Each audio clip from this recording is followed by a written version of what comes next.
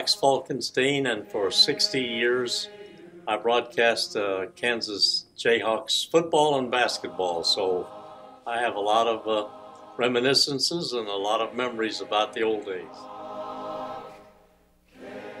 Well, Doc, of course, was the allegedly first coach of basketball.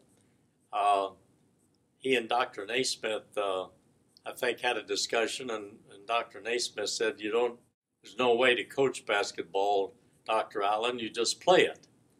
But Doc proved him to be wrong and became the premier basketball coach in America. He was an incredible motivator. I don't know that his X's and O's skills could compare with the coaches of today, but certainly as a motivator, he had no equal. And he could get the guys pumped up in the locker room, and when they took the floor for the tip-off, they were ready to play because Doc Allen had fired him up.